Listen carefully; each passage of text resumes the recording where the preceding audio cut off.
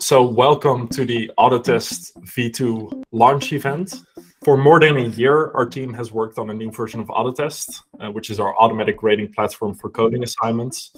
And today I am proud to announce the new version to officially launch this to our customers. So AutoTest V2 is a complete redesign of our autograder from the ground up, which means it runs on a completely new and highly scalable infrastructure on a new and extremely powerful cloud environment that's all reliably hosted by our partner AWS. And then in addition to that, AutoTest V2 boasts a new student and teacher interface. We've simplified the interface for students so they can focus on the task at hand. And then for teachers, we have created an extremely versatile and powerful UI to easily set up automatic graders. Whether you teach introduction to programming to the most advanced courses, AutoTest V2 will be able to automatically grade it. So let's start with the student interface. We have designed the student interface to be sleek and simple, which means that students simply see the tests that the teacher has created and to which rubric these tests might belong. Then students see if the test passes or fails and how many points they got. And they can simply click on any test within this interface to see the details. Why did it pass? Why did it fail? AutoTest V2 also comes with a very exciting new feature, which is that you can designate certain tests to run inside the editor. This allows students to code within CodeGrade's environment and then instantly compile and run their code to see if it does what they expect it to do.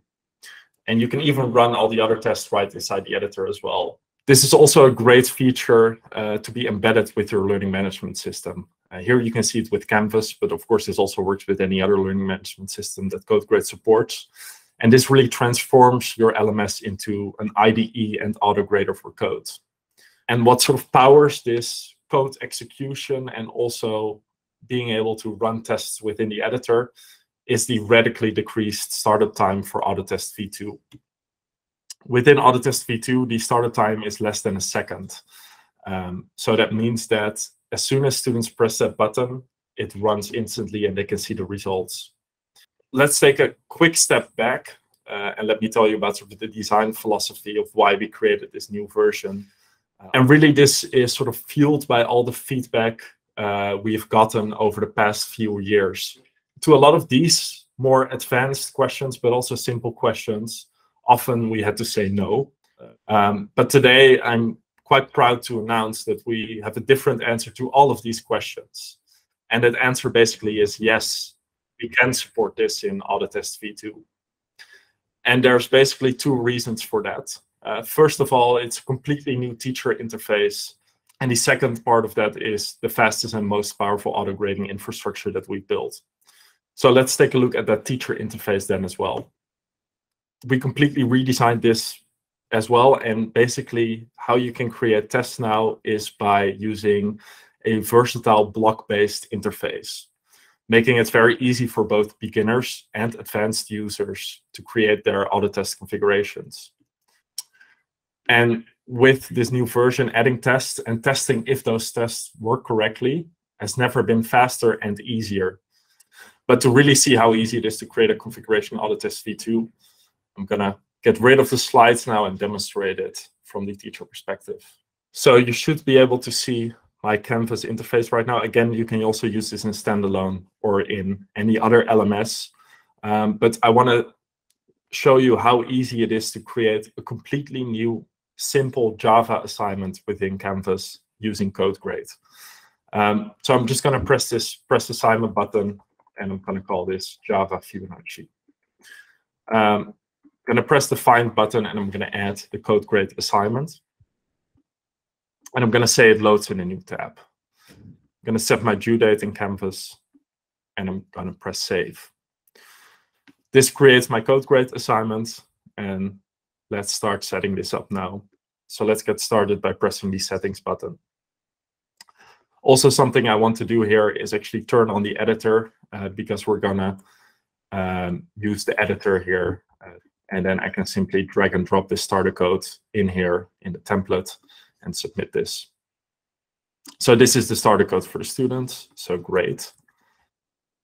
Next thing I want to do is create my rubric. I want to make this a graded assignment. So I'm going to simply create a new rubric. This is all the setup we have to do. And now we can start on setting up the autograder. So we go to this AutoTest tab. And once you have access to AutoTest V2, you are able to select it. Again, you can now create or copy an existing assignment. For this one, I'm going to create a new one. And here you can see our new interface showing up. On the top here, there's 3 different tabs. First, the setup. This is comparable to what in AutoTest V2 was your setup. You can install stuff, install versions of your software, run any setup scripts, upload any files you might need in the autograder. But Java is pre-installed, so I don't have to do anything here. So now I'm going under the tests, and this is where I can actually create the tests. And the first thing I want to do in Java is actually compile the student's code. So I'm going here, and I'm going to select this script in which I can write a bash script and just run anything. So I'm going to call this compile code. And then here, I'm going to run Java compile on any Java file the student hands in. So this will be their Fibonacci.java. And to check if this works on my solution, I can press this build snapshot button. Now I get prompted to upload my solution file to continue. Let me open this up. So the Fibonacci.java, which is the solution, upload it. And what will happen now is it will run the setup.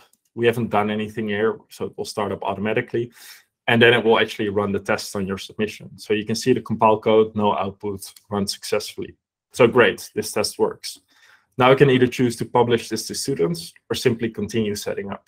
So I'm going to continue setting this up. I want to run my actual script. So I'm going to use that new feature that allows me to run code in the editor. So I'm going to create a run only in block, and I'm going to say editor. And then I'm going to drag and drop a script in here where we say run your code. I don't want this to run actually in the submission overview. I just want to run this in the editor. And here we're going to run Java Fibonacci. And actually, in this case, I want to actually give some input to this program. So I'm going to give some input to this program. Next, we can, of course, build this and then see how it looks from the student perspective. But actually, let's create some tests that after students hand in, they can run. So I'm going to say run only in submission. And then I'm actually going to wrap this in a connect rubric block. So I'm going to automatically fill in my does your code run successfully rubric. And I'm going to do that with an IO test. Again, I just drag and drop it in. And then I can run an IO test. So I can say here Java Fibonacci. So I'm running the program. But you see, this is also a block where I have to drag and drop steps in here. And you can see we can do this by using these match blocks. So I'm actually going to drag and drop a substring match in here. And I'm going to give some input to the program. So let's say 10 numbers. And then I have to expect some output. So to get that, let's just build my snapshot. It should compile the code. Again, you see it runs instantly. And I get my output here, so I can just copy paste this in here.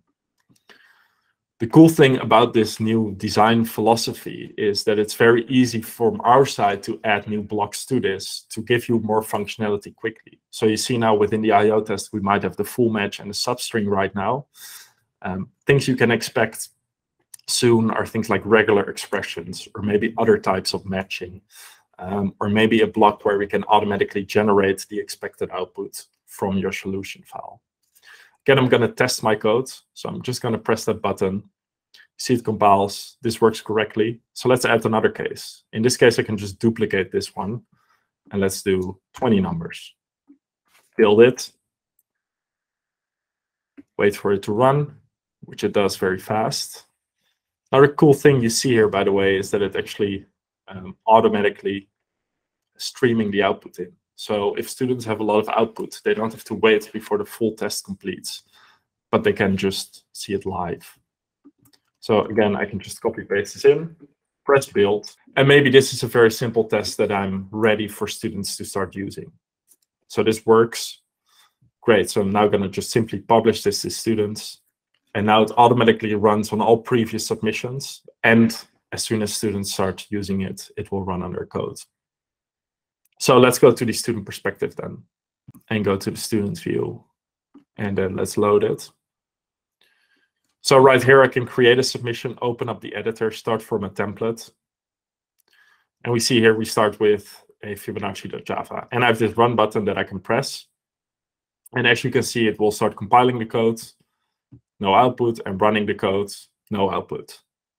So that it runs successfully. So if I have a syntax error, my compile code should fail. And I see an error here. So I probably have to fix it. And now as a student, I can start basically creating my assignment. So I might, start out with just a, all right, and then just run this. And it works, and we get 5 numbers. So now as a student, I can simply press this hand in button, and on the AutoTest tab, it will start running the code and running the tests, after which I'm done. So this is a great example of how in a couple minutes, I'm able to set up a very simple assignment. So let's have a look at a more difficult or more full-on setup assignment. So again, from the student perspective, I've set up this Python Fibonacci assignment. So it's the same kind of assignment, but a different language. And I'm going to resume a session here. And here, I've started working on a Fibonacci assignment. So let's run this. And as you can see, it runs it. Let me actually just go to the hand-in overview so you can see what kind of tests are actually working. So again, you see we have these instant functionality checks right here. And they work. So we have implemented it correctly. But then as you can see, we input some strings, and then actually the program crashes. So I'm not handling string out input correctly yet. And then another cool test you see here is we check if students have implemented it recursively, because we don't want them to do that. They have to use a while loop in this case. And we use some code structure tests. And you can see the student fails this. And then finally, we run some unit tests on here as well. And as you can see, we have not implemented quite correctly. So as a student, I can just go back and edit this. And then the first thing I want to do is maybe throw a try and accept around this block to make sure that we don't crash on when it's trying to pass it. So value error. And then maybe we print, should input a number. So again, we can try run this. So here you can see this works now. So we can hand this part in, and then we should pass our tests. Great. So we still fail those tests. So we want to, do a while implementation here. But as a student, I can get this feedback real quick. As you can see, we chose here to only have these tests after students can hand in. But if we want, we can also bring these into the editor as well. Also, something really cool that you see here is the use of hide blocks. So with this particular test that's doing a structure check, we hide the configuration always. But something that we got a request for very often is, can I hide this before the deadline? Can I hide this after the deadline? So let's say we want to hide the output of this before the deadline. I can simply do that. Maybe I want to hide the result always. I can just put this in another block, and I can say hide result always, making it very sort of versatile to create different kinds of configuration with different kinds of requirements. So this was a quick showcase of the teacher interface. I want to go back to the slides real quick to talk a bit more about performance and release. So quickly about the performance of AutoTest V2. A big difference compared to the other version is students now by default have access to 4 GB of RAM instead of 1. And they have access to 1 core. But the nice thing about this new infrastructure is that we can increase this for customers if they need. Also, of course, we have that startup time of less than 1 second. It's highly scalable, and we're doing full virtualization. So that also means you can run things like Docker within AutoTest. Finally, what is available now at the moment of this launch? The following test types are available. So you can run any script. You can do I/O testing, input-output testing. You can do code structure testing through an IO test wrapper that we can provide for you, and that's available in our help center. You can JUnit and you can do JUnit and PyTest testing, and you can do custom tests. Again, as I said, with this new design philosophy of AutoTest V2, it's very easy for us to extend it. So quickly about sort of the release schedule. With this launch, we have opt-in available now. So on our help center, there's a small little form you can fill in, and then we will turn on AutoTest V2 for you, and we can give you onboarding in it as well. And then throughout sort of the next months, we will add new blocks and functionality continuously, with the goal that AutoTest V2 will replace V1 in summer of 2023. Of course, all of your old configurations will be compatible with V2, so that's something to look forward to as well.